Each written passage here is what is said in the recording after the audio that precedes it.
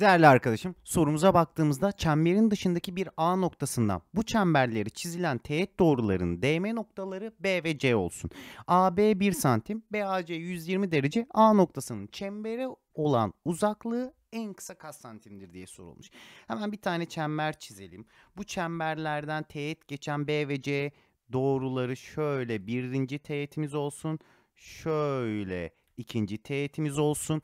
Çemberin dışındaki bir A nokta olacak. A noktasını belirledik. DM noktalarından biri B'ymiş, biri de C'ymiş. BAC şu aradaki açıda 120 dereceymiş. AB uzunluğu da 1 santimmiş. Bulduk her şeyi.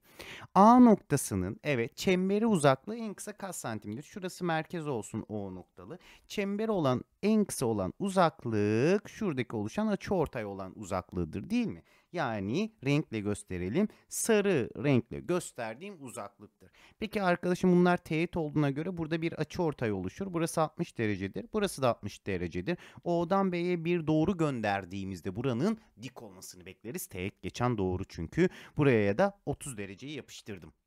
30'un karşısı 1 ise 60'ın karşısı kök 3 katı, 90'ın karşısı ise 2 birimdir. Bizden istenen sarı bölgeli, sarı olan uzunluk. Peki arkadaşım kök 3 bizim bu çemberimizin yarıçapı değil mi? O zaman şuranın da kök 3 olması gerekir. Sarı bölge eşittir 2 eksi kök 3'e denk gelir. Bizden istenen A noktasının çembere en kısa olan uzaklığını bulmuş oluruz. O halde doğru seçeneğimin Edirne şıkkı olması gerekir.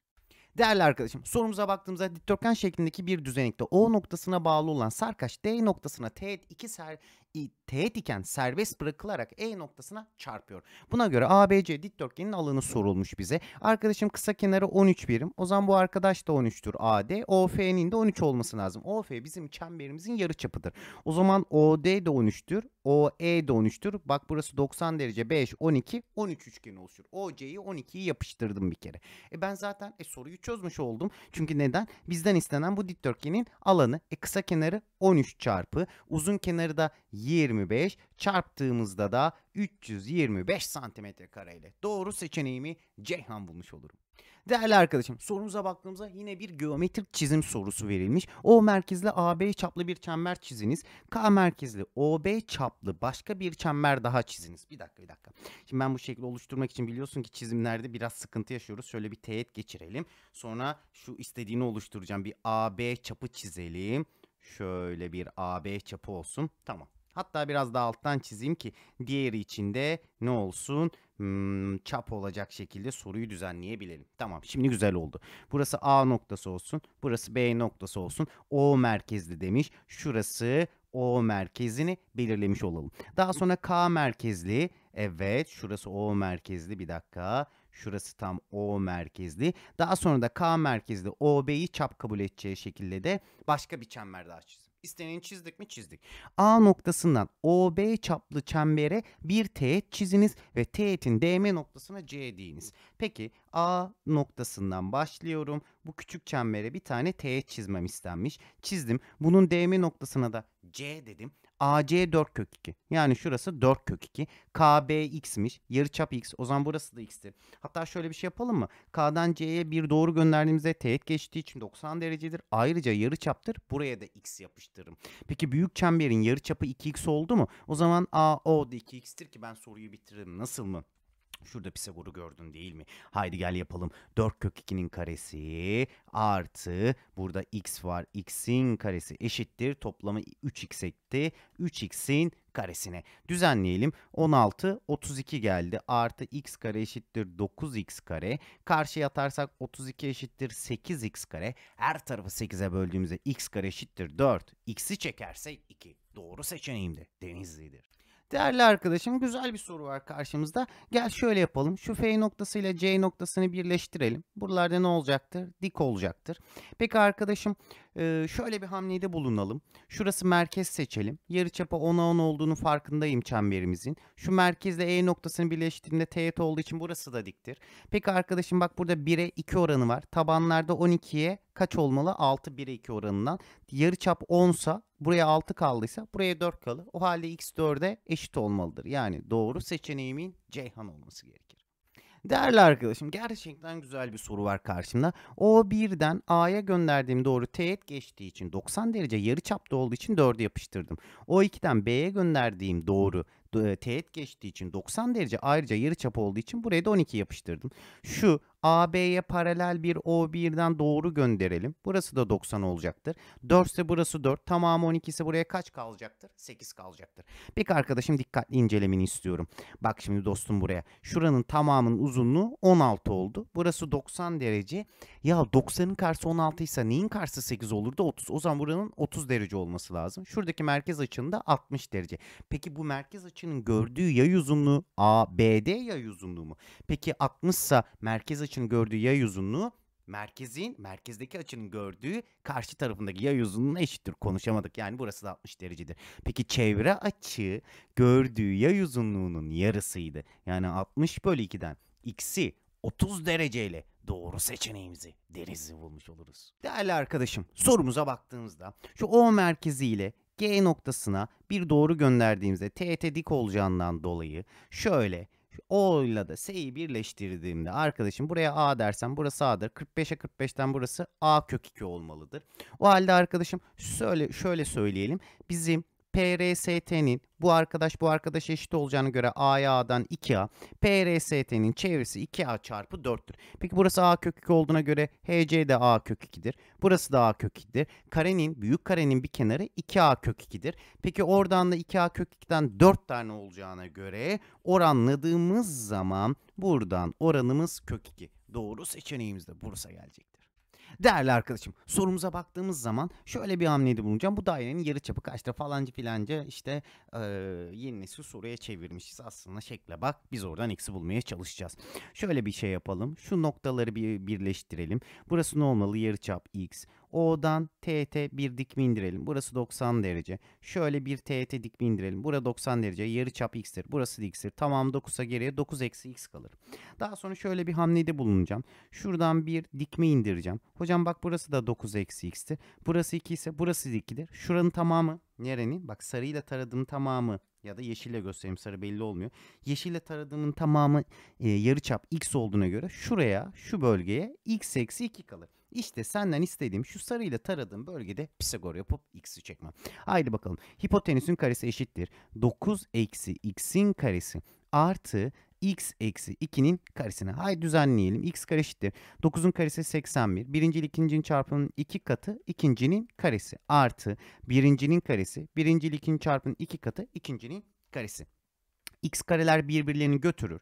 Bir düzenleme yapalım. 0 eşittir. Hocam bak burada bir x kare geldi. Eksi 18. Eksi 4x daha. Eksi 22x yapar. 81. 4 daha 85. İkinci dereceden denklem çözmek zorundayım. 17'ye 5. Eksi. Çapraz tuttu mu tuttu. Artık yazalım. X eksi 17 çarpı x eksi 5 eşittir 0'dan. Ya burası 0'dır ya burası. X'i buradan 17. X'i buradan 5 bulmuş olurum. Peki ikisi de olabilir mi? Olabilir. Hangisi var? 5 var şıklarda. Direkt Bursa işaretler geçersin ama neden biliyor musun? Arkadaşım x 17 olduğunu düşünsene. X gördüğün yere 17 yazarsan 9'dan 17 çıkarsa negatif bir uzunluk bulursun. Negatif uzunluk bulamayacağımdan dolayı x 17 seçemem. Bu yüzden x 5'tir. Bu yüzden doğru seçeneğim Bursa'dır. Bu yüzden soruyu bitiriyorum. Anlaştık değil mi? Değerli arkadaşım, sorumuza baktığımız zaman şu BC'nin merkezinden D'ye bir doğru gönderdiğimizde teğet geçtiğinden dolayı 90 derecedir. AB'nin merkezinden E'ye bir doğru gönderdiğimde teğet geçtiği için 90 derecedir. Peki yarıçap 30'a burası kaç olacaktır? 30 derece. Gerisi de 90 derece olduğuna göre tamamı geriye 60 derece kalacaktır. B ile de D'yi birleştirelim arkadaşım. Şöyle yapalım. Şimdi dikkat et burada. Bak burası 60 derece. Şuraya ben 90 derecemi yapıştırırım. Neden? Çünkü arkadaşım şuradan E, B yani kesiştikleri, daha doğrusu teğet geçtikleri noktadan doğru gönderdiğinde bizim karşımıza burada bir muhteşem üçlü oluşacaktır. O zaman 90, 60 buraya kaç derece kalacaktır? 30 derece. Geriye 60 derece kalır. Şimdi burası yarıçap, burası da yarıçap, burası da yarıçap. Burada bir ikizkenar 60 ise burası da 60 derecedir. Burası da 60 derecedir. Aslında bu bir eşkenar üçgen olmuş olur. Şimdi dikkat etmeni istiyorum. 90, 30, 60. 90'ın gördüğü 6 kök 3 ise 30'un gördüğü bunun yarısı 3 kök 3. 60'ın gördüğü de kök 3 katı yani 9 birimdir. Burası da 9'dur, burası da 9'dur, burası da 9'dur. X buradan 2 9'dan 18 santimdir. O halde doğru seçeneğimin Adana olması gerekir. Değerli arkadaşım, sorumuza baktığımız zaman şöyle bir hamlede bulunacağım. Bak, O ile F'yi birleştireceğim. OD çapı için çapı gören çevre açı 90 derecedir. ED AB'ye paraleldir. Devam ettirelim. O halde burası da 90 derece ve iki eşit parçaya bölecektir. Kirişi 8 ise 4'e 4 olarak yapıştırdım. Şimdi arkadaşım şöyle bir hamlede bulunalım. OF'ye A birim dersem burası da 90 derece, çeyrek çemberde çünkü. Nerede iki diklik? Orada bizim karşımıza öklit çıkardı. Haydi gel, öklit bağıntısına göre A kare eşittir 4 çarpı 1'den A'yı buradan 2 bulmuş olurum. Yani burası 2 birim. Değerli arkadaşım bak, burası 90 derece. Şu OE uzunluğu için OE'nin karesi eşittir. Pisagor yapıyorum. 2'nin karesi artı 1'in karesinden OE uzunluğunu kök 5 bulmuş olurum. Hemen buraya kök 5 yapıştırdım. Benzerlik yapacağım artık. Kök 5'in kök 5 artı x oranı, kök 5'in kök 5 artı x oranı tabanların birbirinin oranına eşittir. 1 bölü 4'e. Çapraza girdiğinde 4 kök 5 eşittir. Kök 5 artı x'ten x'i buradan 3 kök 5 ile doğru seçeneğimi Edirne şıkkı bulmuş olurum. Değerli arkadaşım, sorumuza baktığımız zaman şuradan bir merkez seçelim. Merkezle A'yı birleştirelim. Burası ne olacaktır? 90 derece teğet geçiyor. Şöyle yapalım. Şu uzunluğa A dersem yarıçapım A artı 2'dir. Burası da A artı 2 olmalıdır. Biliyoruz ki nerede iki diklik? Orada bizim karşımıza. Evet hocam, yeter artık, sıkıldık diyorsun ama öklit vardır. O halde öklit kuralına göre A artı 2'nin parantez karesi eşittir. Kenarındaki kısa kenar çarpı tamamı, yani A çarpı A artı 8. Düzenleyelim. Birincinin karesi, birinci ile ikincinin çarpımının 2 katı. İkincinin karesi eşittir. Dağıttığımda a kare artı 8a yapar. A kareler birbirini götürür. 4a'yı karşıya atarsam 4 eşittir 4a'dan. A her tarafı 4'e bölersek a'yı 1 buluruz. A 1 ise hocam bak, burası 3 olur. A 1 ise burası 1 olur. Şurada bir daha Pisagor yaparsak x kare artı 1'in karesi eşittir 3'ün karesinden. X kare eşittir 8. X'i buradan 2 kök 2 ile doğru seçeneğimizde Adana bulmuş oluruz. Değerli arkadaşım, yine bir çizim sorusu. Dar açılı bir ABC üçgeni ve bu üçgenin çevrel çemberini çiziniz demiş. Biz basitlik olsun diye önce çevrel çemberini çizelim. Sonra içine ne yapalım? Evet arkadaşım, üçgenimizi çizelim. Şöyle, şöyle ve şöyle üçgenimi çizdim. Burası A noktası olsun. Burası B noktası olsun. Burası C noktası olsun.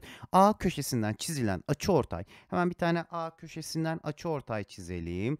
Şöyle çizmiş olayım arkadaşım.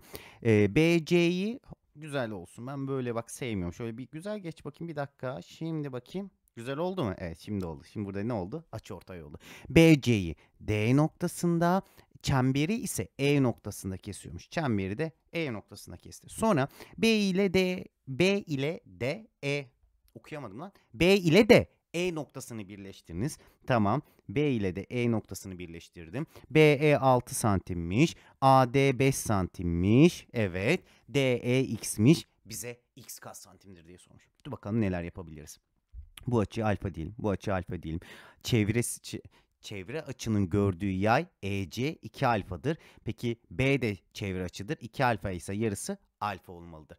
Şimdi arkadaşım, burada bir benzerlik var gibi gözüküyor değil mi? O zaman şöyle yapalım. Şuraya beta dersem bak, şu ABE üçgeni ile BED üçgenleri benzerler. Şöyle diyeceğim. Şuraya teta dersem dikkat et, şu açının tamamı teta olur.